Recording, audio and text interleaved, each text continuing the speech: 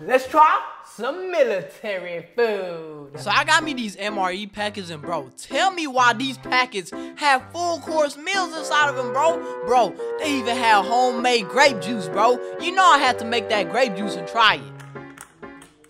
What the heck? Yeah! Bro, this thing needs some sugar. So I went ahead and spilled that grape juice, and I decided to try this thing that looked like oatmeal. Bro, I ain't gonna lie, bro. When I ate that thing, bro, I'm not gonna lie, bro. This tastes worse than jail food. so I went ahead and threw that jail food in the trash because it was disgusting. And I went ahead and I tried this little cookie.